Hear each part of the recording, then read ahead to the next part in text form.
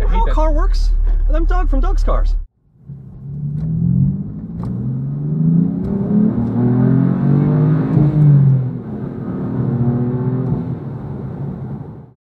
Hey y'all, welcome back to Doug's Cars. I have something incredible today to drive and show y'all. This is a MOSLER CONSULIER.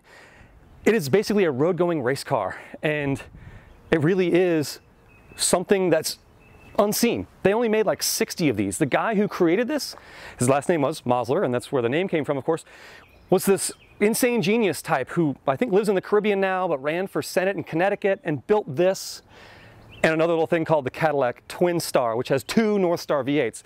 This, though, is obviously a race car, first and foremost, for the road.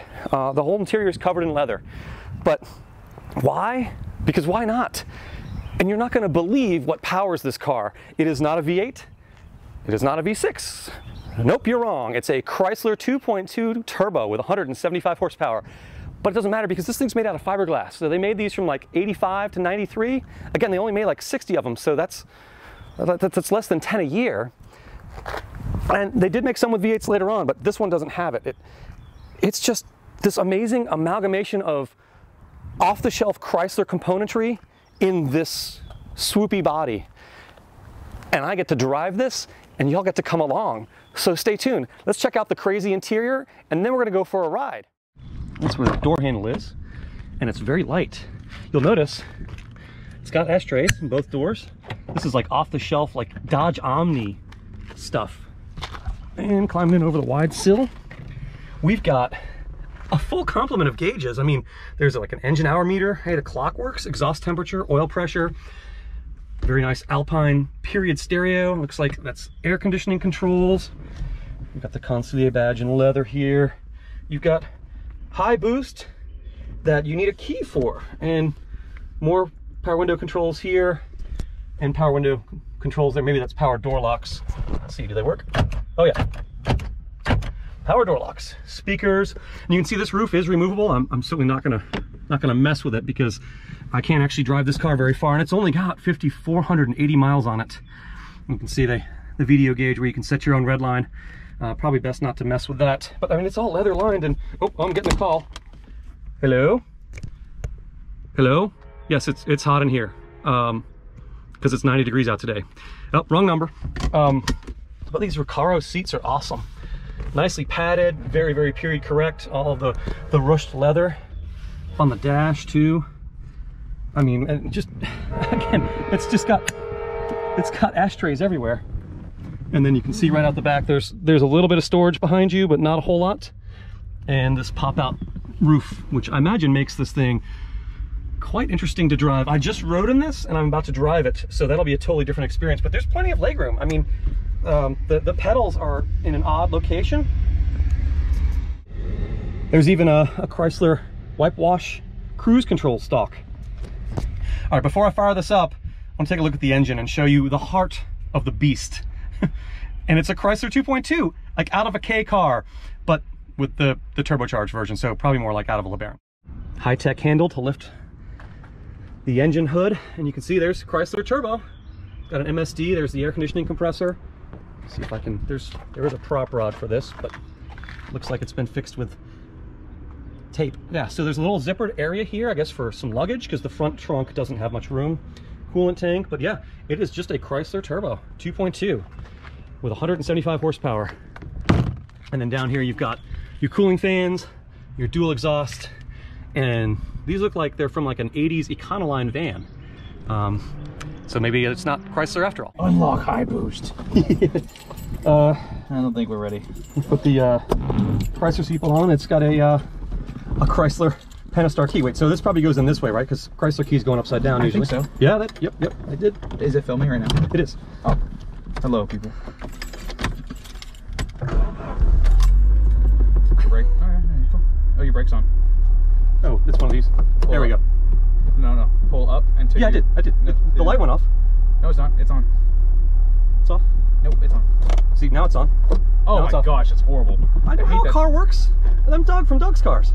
Oh, all right, so you said that the clutch is really weird? It's way high up. It releases way high up. Oh, yeah, you're right. Oh my gosh. Yeah. Like right at the end of the travel. Yeah, like at the very end of the travel. There we go. All All right, Yeah. nothing coming? All right, let's head out. No, I was looking here. Yeah, there's nothing. All right. Listen to 2.2 liters of Chrysler Fury. Yeah, that clutch is so weird. Yeah, it's really high up. And then the brake, I mean, like I have to actually literally move my leg to get to the brake pedal. Isn't that nice? That feels great. I mean, it is so weird. I'm not able to drive this car very much, folks, but just because we're not able to drive it very much, it's not mine. I just can kind of do this little loop, but like, this is so cool. You can do it a couple so times. weird that like, the you clutch can travel. loop that way too. Well, this is the way he said to go, so I'll just do it this way, but I don't want to. Wow, the clutch travel is insane. Like, there's like, you move your foot like a foot. All right, I'm starting to get the hang of it now. Yeah. That was okay. Yeah. Now this thing corners so flat because it's, again, it's like a race car. And it's definitely not power steering. Man, there's a lot of weight in the steering. All right. Oh, here we go. It's so weird. The clutch is so crazy. It almost feels bad, but it's not. It feels like I'm doing something wrong because, there, that was my best shift. Okay, good. All right, we'll just swing around down here and then take another run. I mean, everything rattles and creaks because it's fiberglass and the roof comes off. It's just, it's not like the feeling you get in any modern car. Oh wow, that's heavy, heavy steering. And also, it's got a horrible steering radius. Yes, it does. Now I gotta do that pull-up reverse thing, and then weird clutch. All right, one more pull. Finally getting the hang of the clutch. There we go.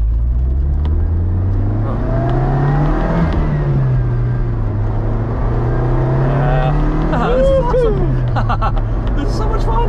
It is. I don't even mind driving it on a 95-degree day. Oh, I'm scared of bird. Good.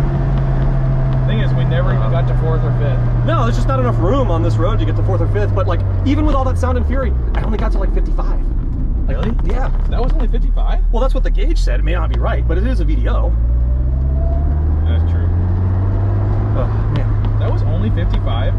that's what the gauge said. Why did it feel so much fat lower? Well, because we're like 2 inches off the damn ground and it's so loud. This is fun. Like I can't believe this thing only has 5,000 miles on it. I would have so much fun driving this thing around. I realize it's one of 60. From? Yeah. Well, everything in here's from Chrysler. Like it's all 1980s Chrysler crap. I mean, and it's crap because 1980 Chrysler were not great cars. Let's be honest. And they had some good inventions like the minivan, but I finally got this. It only took me a minute to get the clutch right. That's Brakes. Oh. Yeah, nice. All right, that was fun. Okay, I think I'm gonna go and get some air conditioning now. Yeah, I'm down for that. Yeah. I mean, this thing, what a car, what a crazy concept. I'm just glad that this guy decided to make something like this, and I am so happy that I got to experience it, because where else are you going to experience something like this? And just mind-blowing how cool this is for a car from the 80s with off-the-shelf Chrysler stuff. There's so many more great things coming your way from Doug's Cars. I hope you enjoyed this video. If you did, please like, subscribe, comment, and keep coming back because I'm bringing more content to y'all as soon as I can. Thanks so much for watching.